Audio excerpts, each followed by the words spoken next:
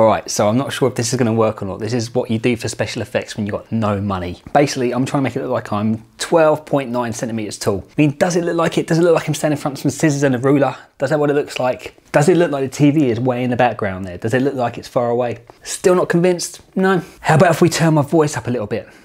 Make it a bit more squeakier to make it seem like I'm smaller. How's this sound? Getting better? There. Is that more convincing? If I have you convinced I'm nearly 13 centimeters tall, and coming up here's that review of downsizing.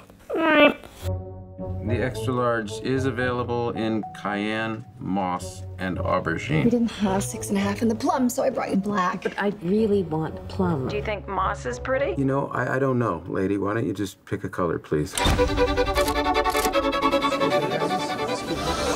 Dave? That's Dave Johnson. He never struck me as the kind of guy who'd go get small. Wow. So the decision to downsizing takes the pressure right off, especially money pressure. We live like kings. We're dying to move. We're really strapped. You want my advice? Leisureland's where you want to be. In Leisureland, your $100,000 translates to $12 million. Wow. I just got another diamond bracelet. Pretty nifty, huh? Okay, let's go for it. Nervous? Little. I love you. I love you too. Today, you will undergo the permanent and irreversible procedure known as downsizing. All clear.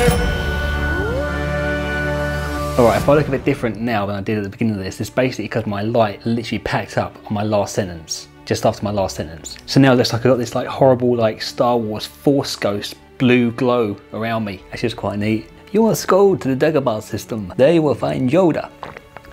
Right, back to that review. I'm just apologising because the quality of this video is not that great anymore, so I'm sorry about this. I need a new light. Right, so you've seen some of the trailer for Downsizing. You pretty much get the general gist for the film that this guy and his wife, they want to like get smaller because they feel it's going to make a better future for themselves. And what's also been revealed in the trailers is that when they decide to downsize, they go their separate ways in the clinic, and Matt Damon's character Paul, he wakes up to find that his missus has decided not to be smaller. So the story is about Matt Damon starting and finding this new life in Leisureland, or Leisureland as we would say in the UK, and that's pretty much the story you get from the trailer. The problem is, the trailer makes it look like it's gonna be a really, really fun film. And to be honest, the premise of it, the concept of it, has all these elements which you could do so much with, like with someone who's like only 5 inches tall. There's a whole world you could play with to make it a really fun movie. But the more this movie went on, it felt more like a public information film. It starts with a film like addressing the issue that yes, the world is overpopulated. There is a big population problem in the world.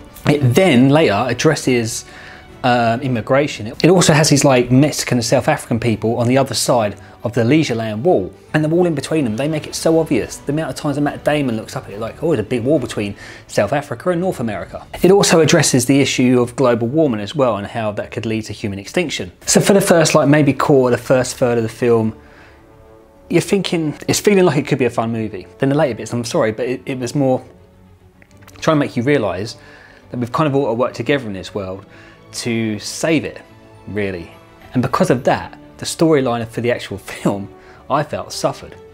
You've got Matt Damon's character, Paul. His character goes nowhere, to be honest. His character doesn't really go on a journey. He stays flat and the same the whole way through. There's one funny sequence where he pops a pill at a party, which I thought was really funny, and that was a good bit.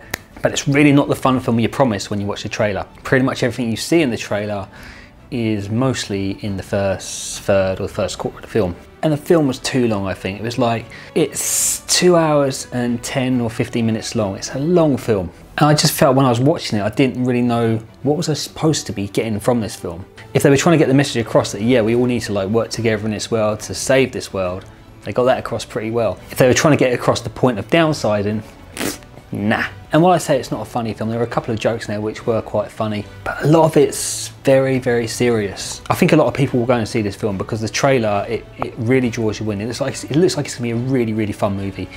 And when I went to see it, there was a lot of people in the cinema as well. But the film itself, the storyline of the film, doesn't deliver what the trailer promises. If you're looking for a film that's trying to give across a massive global message, then go and see Downsizing. If you're looking for a film where people become smaller, just go and find Honey, I Shrunk the Kids on DVD or something, alright? I really wish I could say it was a fun film. I was expecting a fun film, but I think I got educated instead.